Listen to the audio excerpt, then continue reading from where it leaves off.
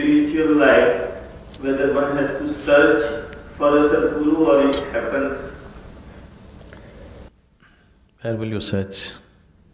And how will you know who is Sadhguru and who is not Sadhguru? You have no way to judge, isn't it? So how do I seek something?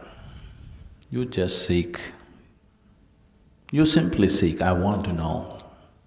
The more you become I do not know, the deeper your seeking is, isn't it?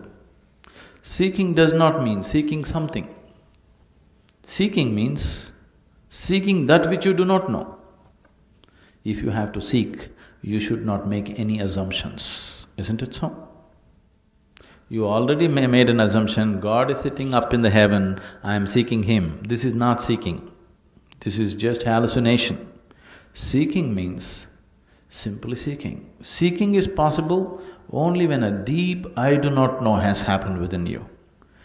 If a vacuum of I do not know happens within you, Sadhguru will happen to you.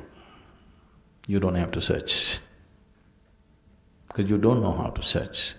If you search with your intellect, naturally you will search for that kind of person with whom you are most comfortable, isn't it?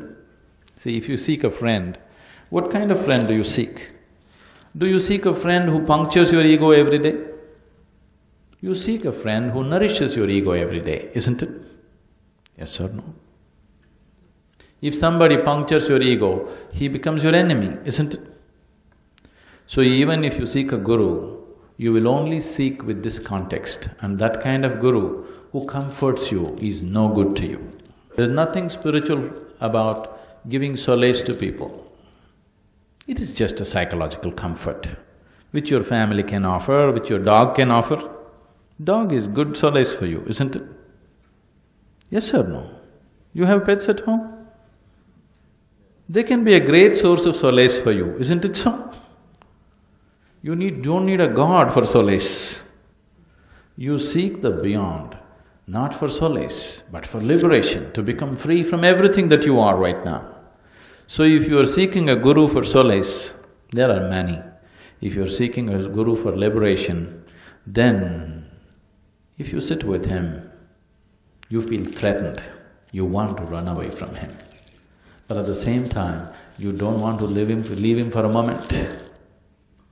If you constantly feel threatened by him, at the same time you want to be with him, that means he is a good guru for you. If you are very comfortable with him, he is a no good guru for you. You must be constantly uncomfortable with him. At the same time you long to be with him, that is a good prescription for you.